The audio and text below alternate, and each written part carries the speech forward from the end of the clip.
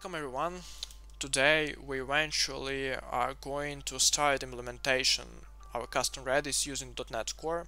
Basically, first of all, we need some kind of background prior of live coding and implementation. What is remote dictionary server is kind of simple dictionary data structure which allows you reliability, partitioning, horizontal scaling, in some cases durability, and I'm not sure, but probably Redis also allows you to use transactions, but I'm not sure. Basically, why should you use Redis instead of some kind of simple dictionary data structure?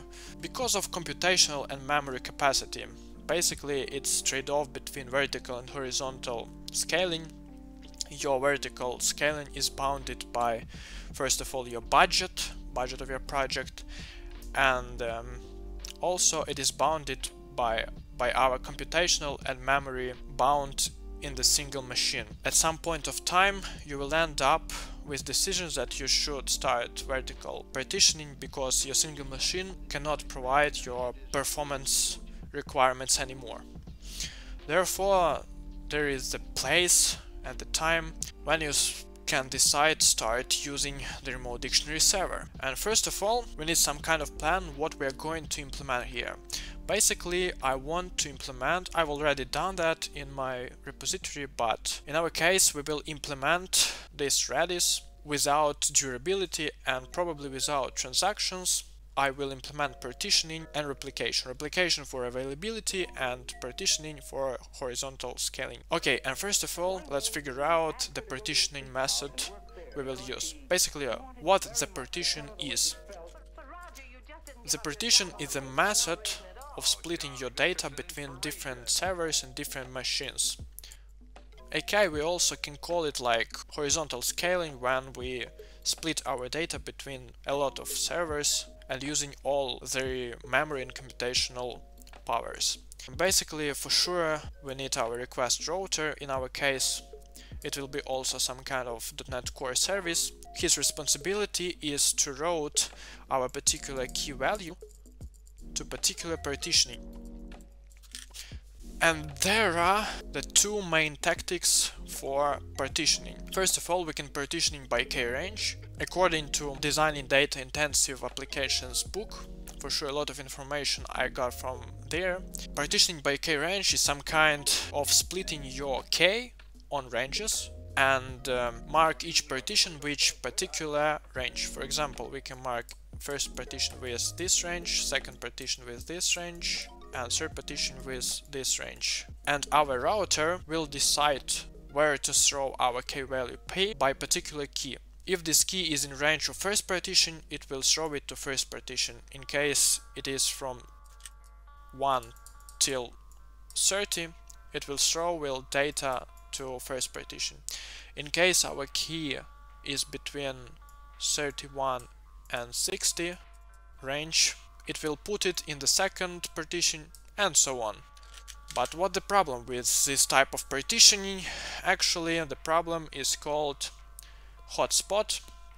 Suppose the pattern of our inserting to the cache is some kind of for loop pattern. For example, we got cycle 4 from first index till 90 index, and we just add to our partitions all of those keys.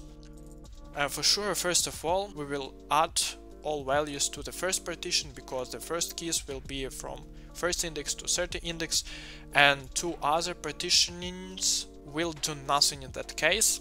And also, if we start querying this partitioning, it will handle a lot of load because we query and we insert the data here, and this is bad because we don't use other partitions by that time. What is the solution for that problem? The solution is the second type of partitioning, is a partitioning by cache of key. Actually, instead of key range, we can mark each partition with hash range, and since one of the property of our hash function is to be uniformly distributed.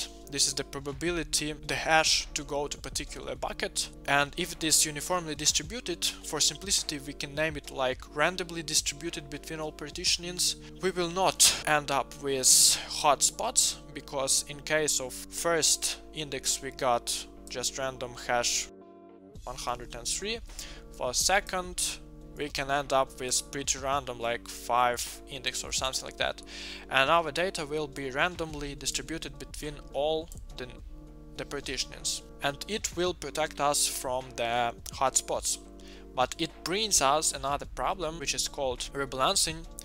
In some point of time all of your partitionings will be highly loaded, and you cannot add new data anymore, because it will not profit you in horizontal scaling anymore. You should add another instances of partitions, and in that case you need to implement some kind of mechanism how you can just split your partition data and to sync a little data from each of partition to newly added partition. For example, this partition will be now marked with from 1 to 20, and the particular range from 20 to 30 will go to this fourth partitioning.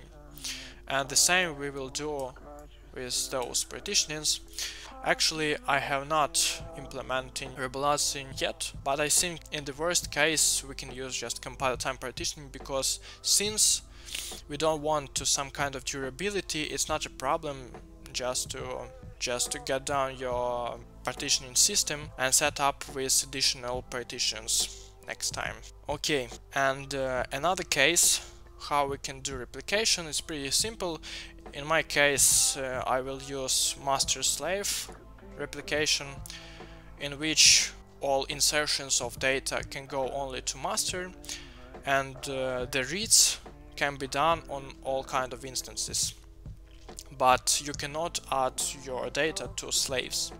In my case probably I will use asynchronous replication, because it is much more faster than synchronous replication, and that's all probably. Now after this background, probably what I can do, I just set up my project structure, and that's all. For this I'll create new project.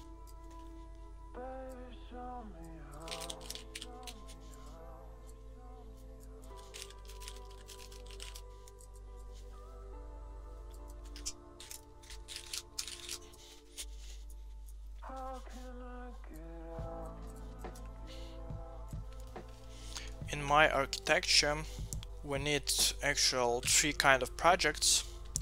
First project will be our master. It's an .NET Core API.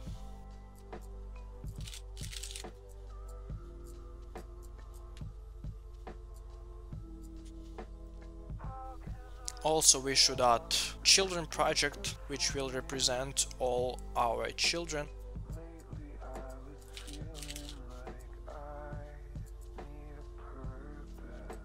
For sure we need some kind of common library which we can use from both of our child and master project.